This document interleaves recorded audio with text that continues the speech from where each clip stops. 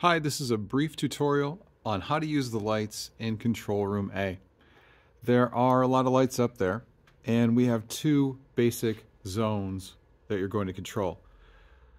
The zone on the west wall, which is where the paper for photography hangs, is going to be controlled on the board and a separate set of sliders than the north wall, which is where you'd probably do a TV show at the news desk.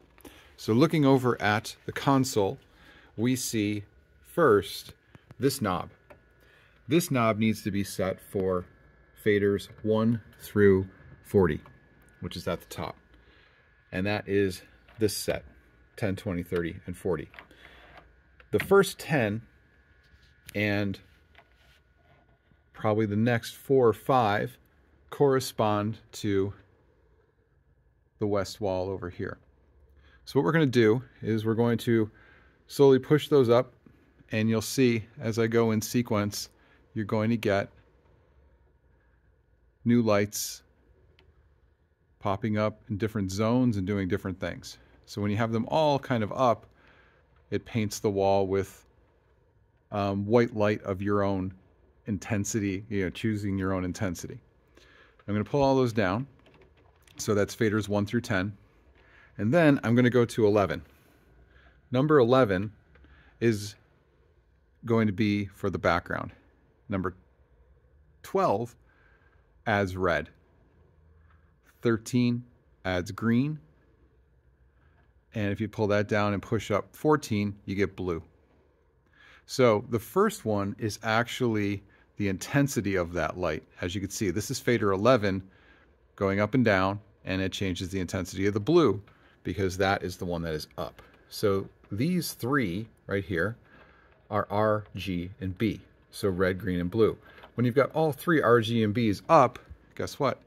You basically get white light. It's got a little purple fringe to it. That's because of different zones.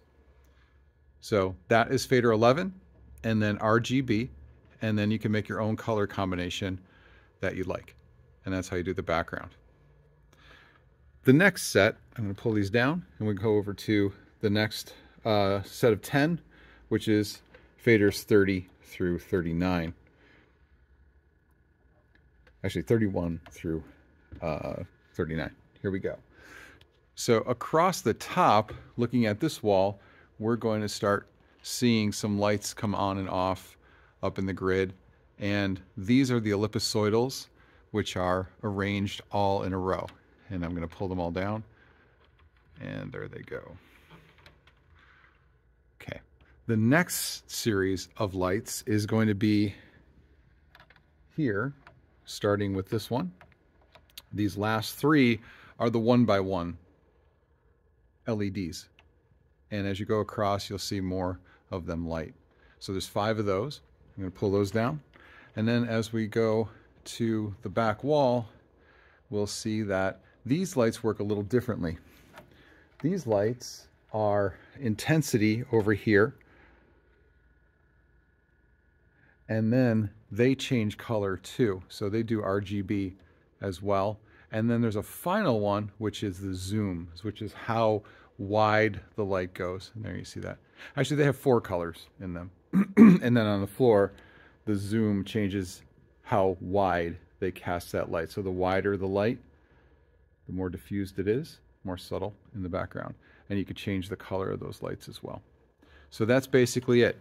Just remember, that first knob needs to be in the first position up top.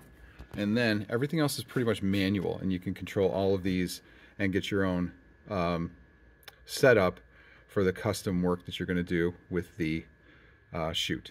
All right, take care.